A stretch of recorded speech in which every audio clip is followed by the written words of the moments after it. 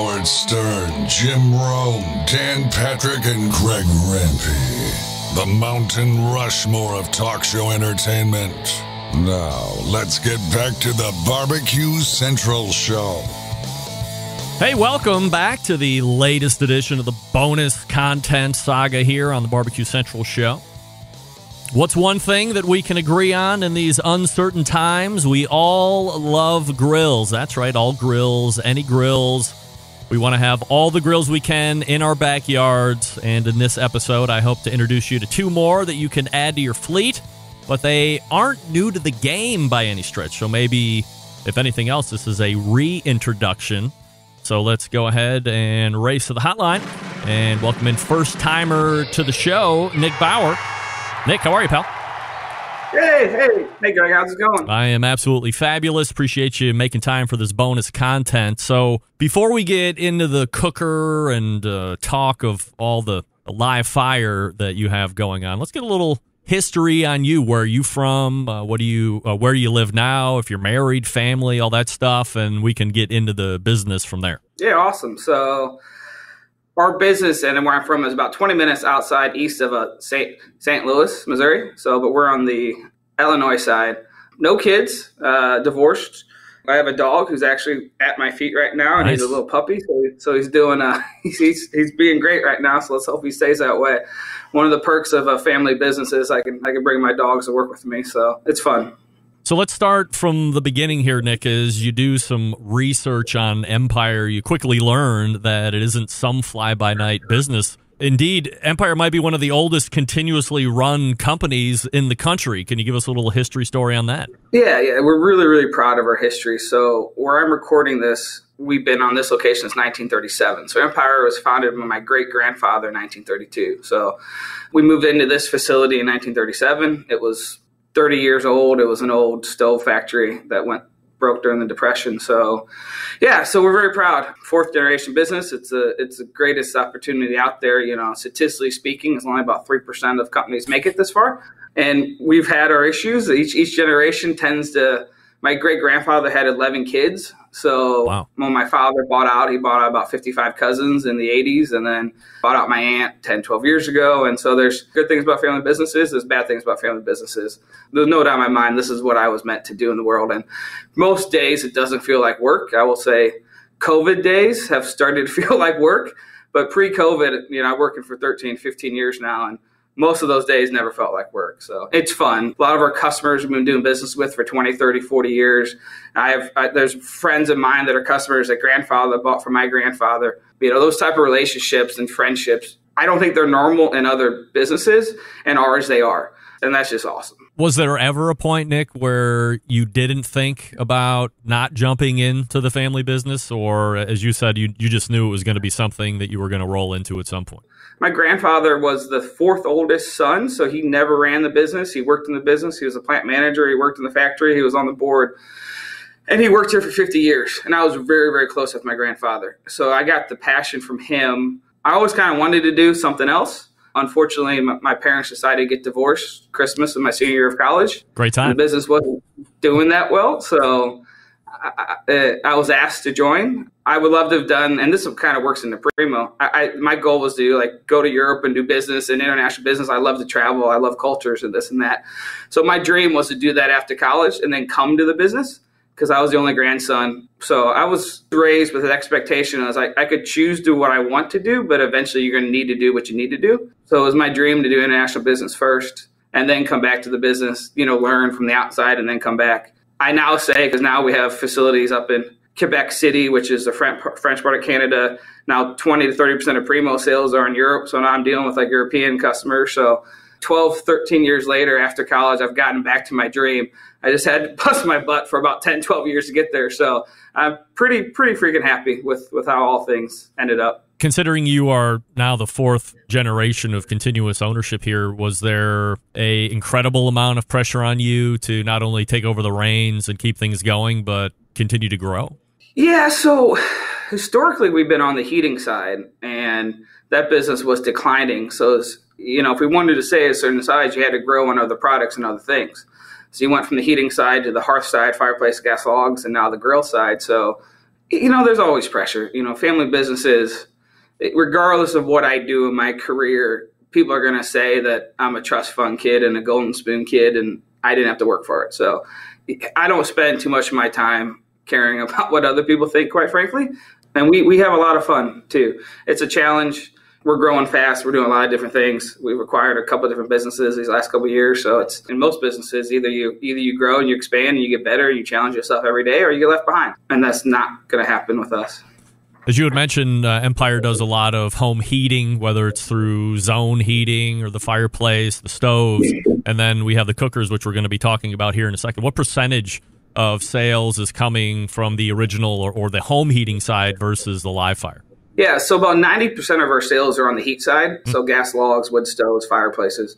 We have 4 facilities across the U.S. and Canada that produce products, whether it be a fireplace or gas log or wood stove or wood fireplace or pellet stove. That's the majority of our business.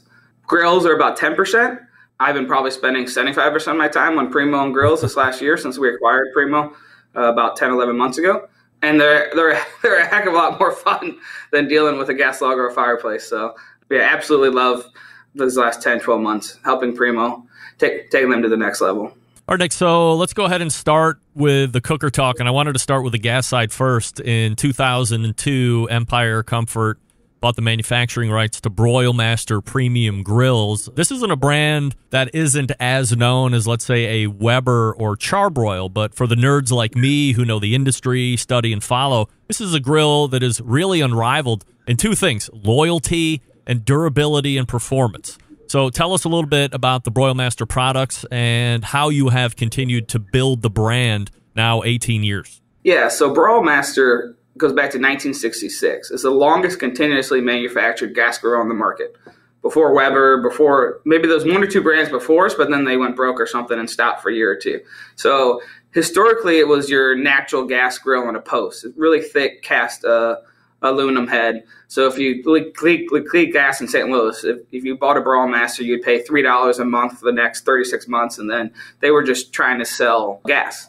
So Weber was always kind of the cart model, and then Broilmaster was the post model. Got it. Unfortunately, as the utilities and less of these guys have started, selling appliances, the post industry has really went away. The downside of Broilmasters is the greatest strength. It's an inch and a half thick. They don't break. I mean, we sell as many like aftermarket parts for guys who have heads from 30 years ago as we sell new grills now, because you don't really need to get a new head. It lasts 20, 30 years. So the market just isn't, but you're going to pay 2 or 3 times a Chinese grill from Home Depot for the same number of burners, and the average consumer just doesn't care. They're like, I'm fine buying a new one every 2 years. So we've added some stainless steel models to it, because your traditional Broilmaster is not what your wife wants on that outdoor kitchen anymore. She wants a nice looking stainless steel to match the white kitchens and all this. So we've adapted within the Broilmaster line, but it's, the market just isn't what it was, because the things change, and that's okay. That's why we need to keep doing new things to stay current with the market.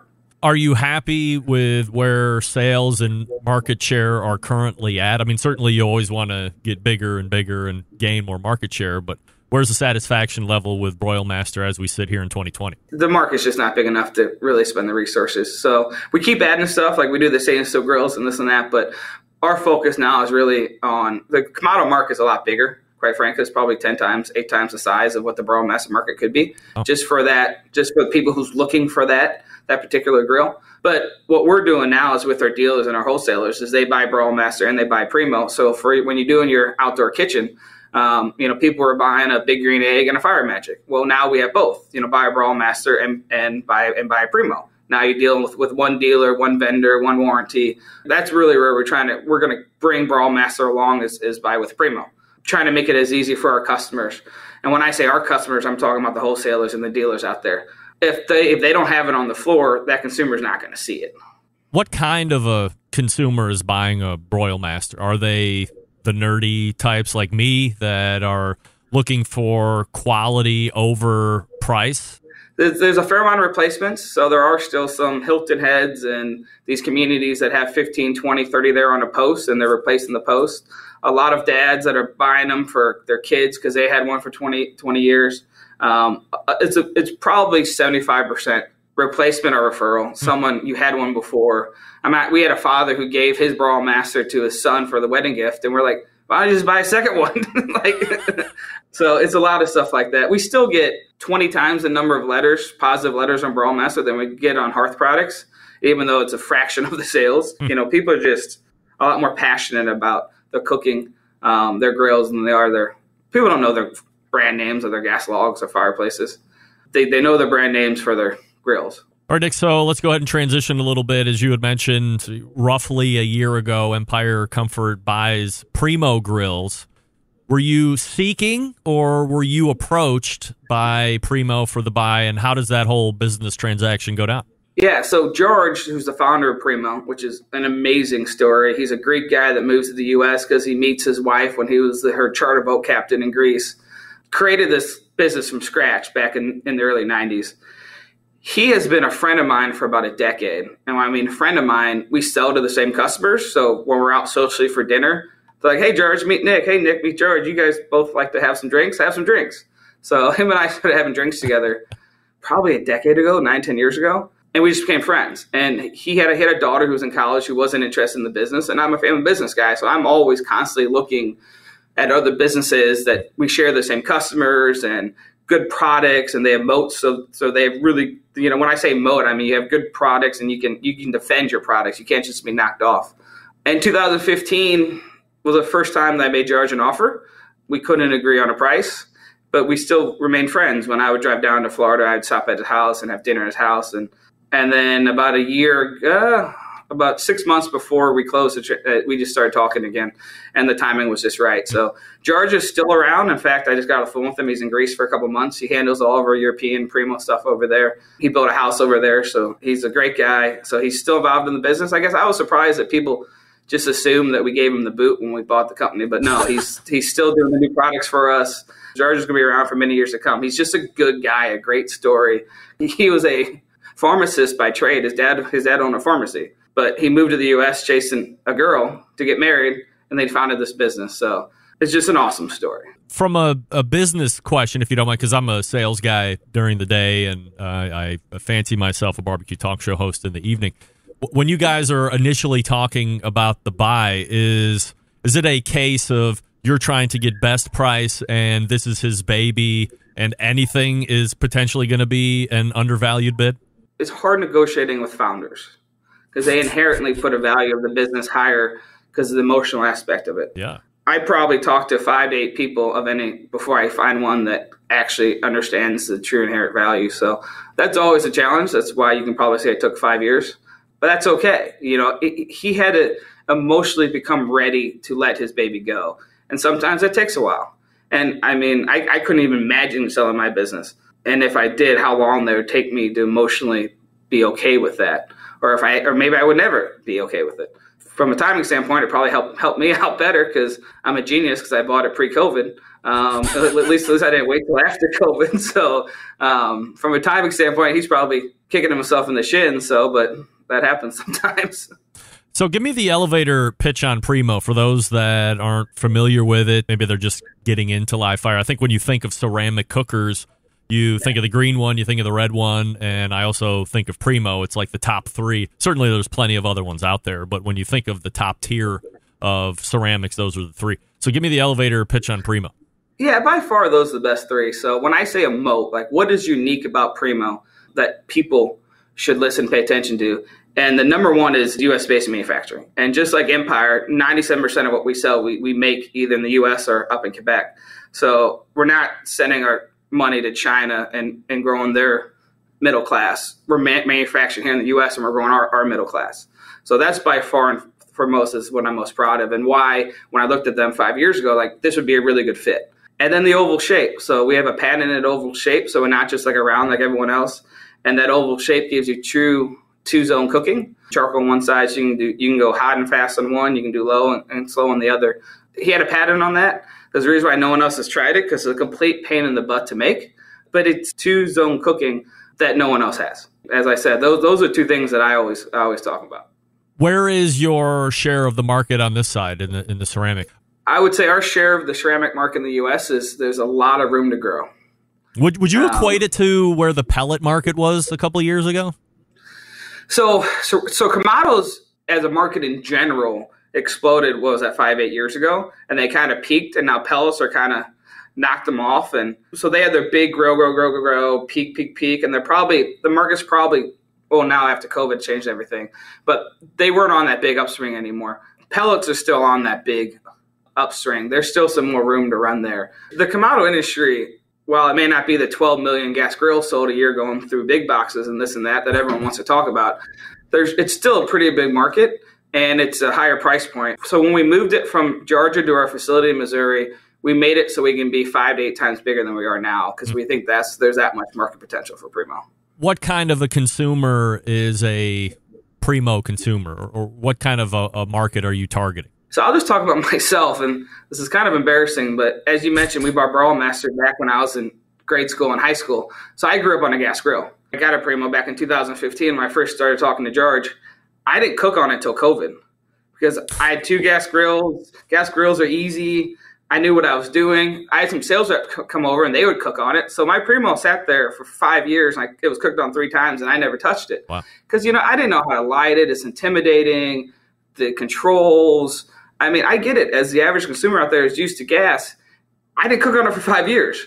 So what I've seen with the Primo guy is someone who's had gas for a couple of years. They've started with the kettle. Maybe they had a couple Webers, and they're looking to step up. The average guy out there has probably 2 to 4 or 5 grills. We're not telling you Primo is the only grill you need to buy.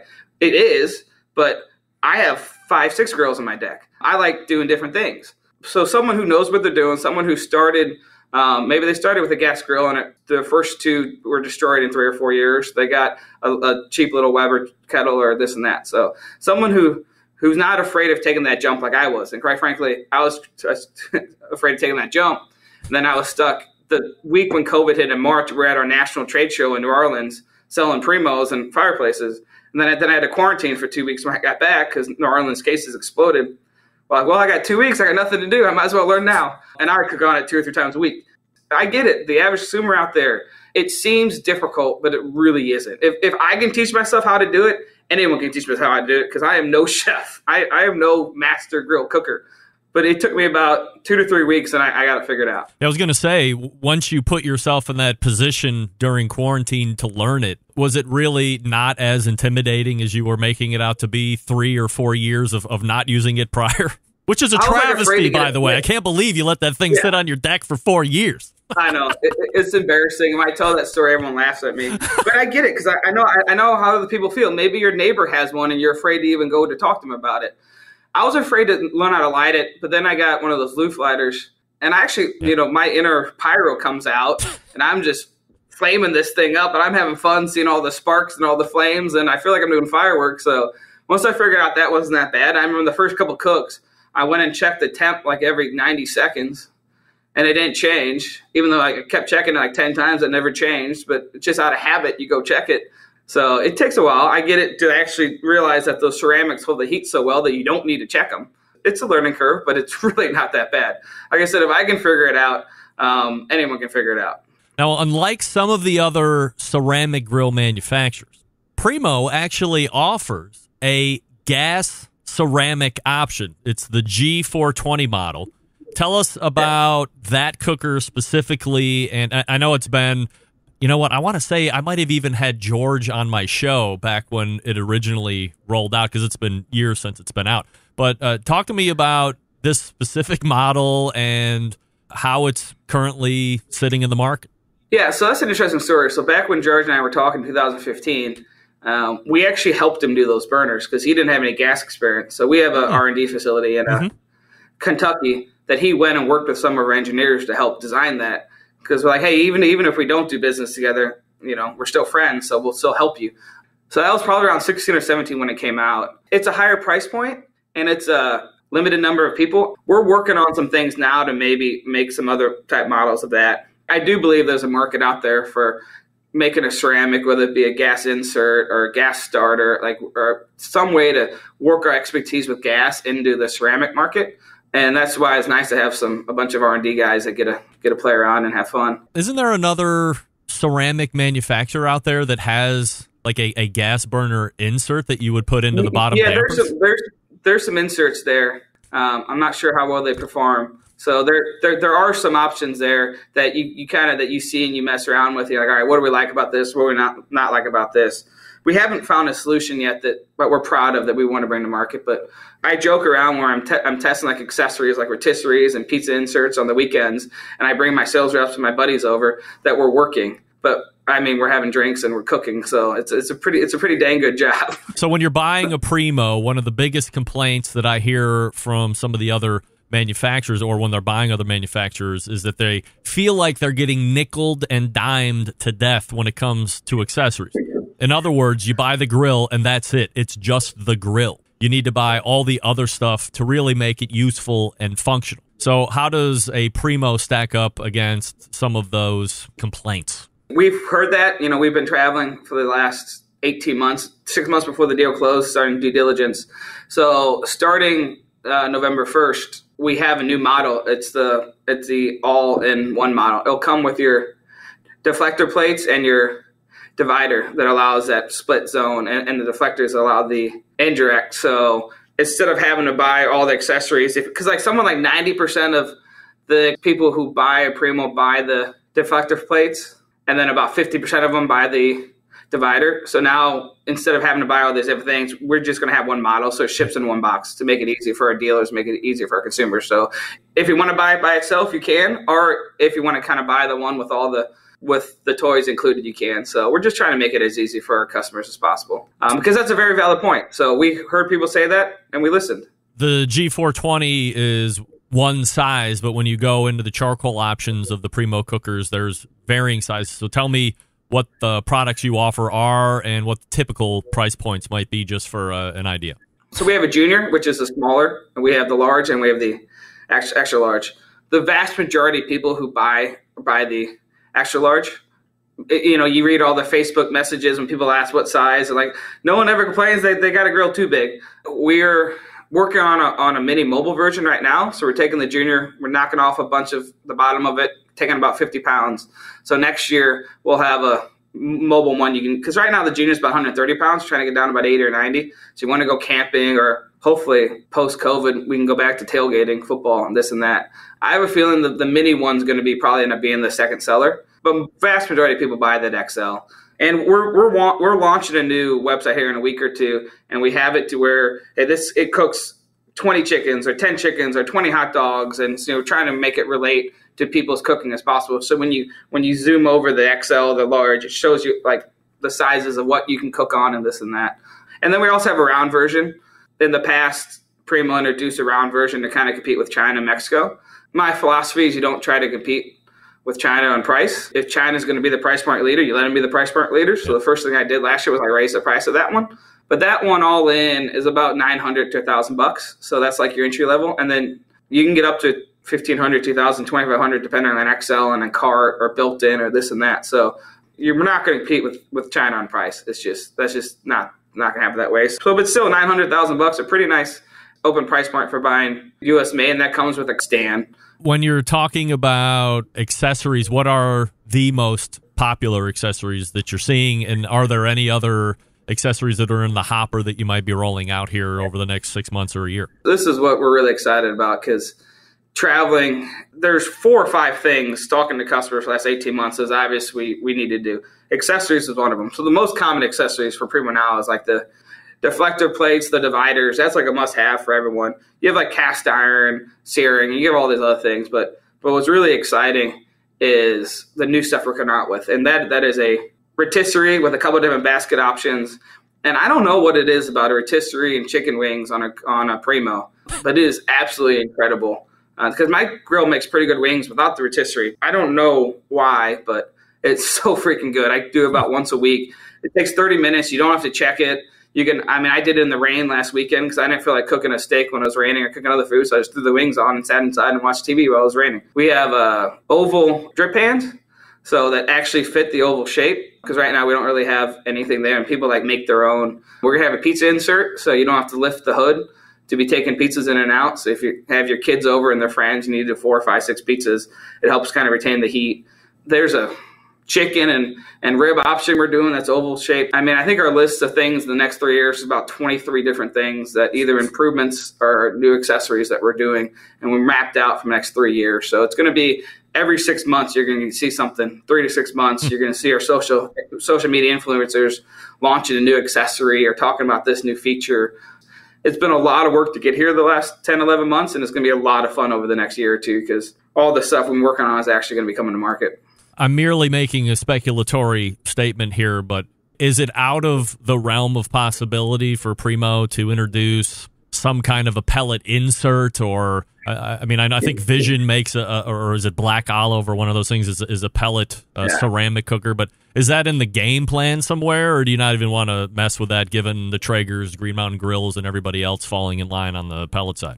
Yeah, so that Black Olive was out there for years before pellets even got busy. And a bunch of my fireplace wholesalers sold that. So I've seen that. I've messed around with that. At this point, it's not on the drawing board. I bet you if you ask most Primo owners out there, they'd be screaming at me. And I've seen them on the message boards, don't do it, don't do it, don't do it. Focus on what makes Primo Primo. I believe people should have a couple different grills.